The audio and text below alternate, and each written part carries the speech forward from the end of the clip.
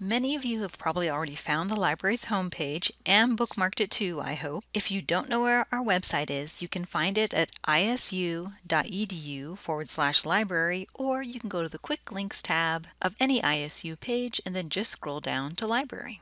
The library's website isn't static or unchanging. We are always trying to improve it to make it easier to use, so what you see here in this video may not 100% match what you see on the current website, but it should be pretty close. The number one feature we have on our website is this big search box. The default is for a feature called OneSearch. This searches almost everything we have access to, so it's great in that you'll almost always find something, but it can be frustrating because you'll almost always find too much. I'm going to do a quick search on compassion fatigue. Yeah, I don't need 900,000 items on compassion fatigue, not even close. The good news is that you can limit by using some of the features over on the left-hand side. So if I'm not looking for books, I can limit to scholarly peer-reviewed journals. If I only want books, I can limit to catalog. So I'll click the scholarly peer-reviewed journals, and I'm down to 26,000. Still, that's a lot, but it's better than 900,000. And from here, you can move the date slider so you can find things that are only current.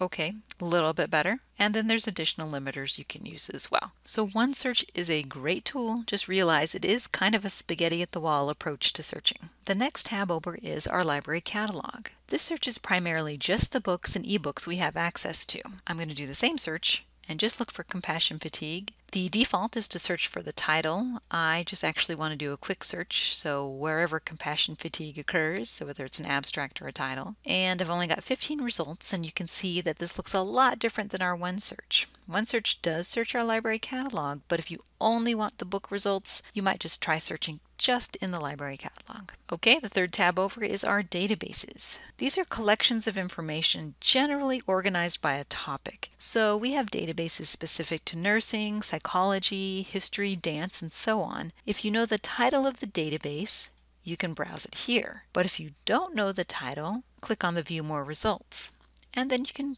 actually select by subject. I will select counseling. This is a great way to search if you don't know the particular database name. Then you can just search on what's included in that particular topic. All right, one more over and we're looking at our journals by title, which amazingly enough is where you search for journals by title. You're going to use this if you have a journal or a citation and you want to see if the library owns this particular journal. So I'm going to search on JAMA, and it's going to find anything that closely matches your search. In this case, there's a lot of different versions of JAMA, but I want just the main one. And from here, you can search within the publication. So if you have an article title, you can copy and paste it here and search, which is super convenient. If you just want to see what we have access to, you can click on the little plus sign there, and then you can see our holdings. In this case, we have JAMA available in more than one source. We have it, the top one is from 1998 to present. That's full text online. If you see anything that mentions the library catalog, that means we either have or had it in print. Sometimes there'll be multiple databases. In this case, we also have JAMA in Medline Complete, but it does have a full text delay of 1 month. This is something you'll probably see multiple times in some of our journals, that we actually do have what's called an embargo, where you can't get the most recent journal articles. In that case, you can always interlibrary loan it from a different library.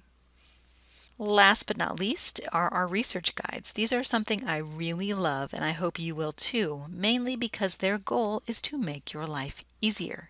Yay! These guides are collections based on a particular topic, a major or a course. You can browse through this list. Usually you're going to be looking through your major. We'll pull up the one for nursing. These guides include links to the most relevant databases, how to find books and articles, how to cite sources, and more. They are super helpful, and I hope you'll come back to these. For those of you who are in the health sciences, you're going to want to scroll down and click on the Health Sciences Library.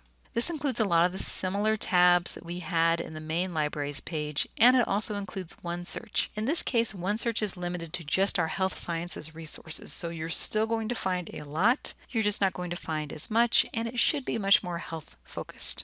You can also use our quick databases here, which are the list of the most frequently used health sciences databases. Finally, each of these links up here towards the top contain really useful information too.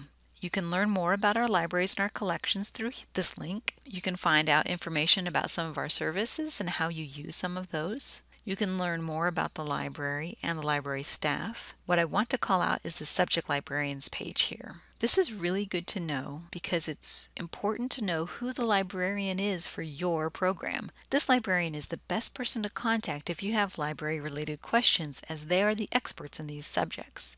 So in this case, the department's the Communication Sciences and Disorders, Molly Montgomery, or me. I'm the subject librarian for that. This is my phone number, and this is the department contact. So I work with Chris out of CSAD when they need stuff ordered. Eventually, all of these will be linked to our emails, so you are welcome to just click on that and you can email me directly. Hooray! Of course, you're always welcome to ask any librarian for help, and you can do that by going to the Contact Us, and there's going to be many ways to reach us through here. Finally, you've got the information under My Library Account. The ISU Library Account is for books that the library has. So if you want to renew a book or request a book, that's the one to click on. If you're looking to request a book or an article that we don't own, you'll want to go to the Interlibrary Loan Account form. The library website is here to help you with all of your research needs. Yes, there can be a lot here, but if you focus on just your particular topic areas, it can be much more manageable. And of course, the librarians are always here to help.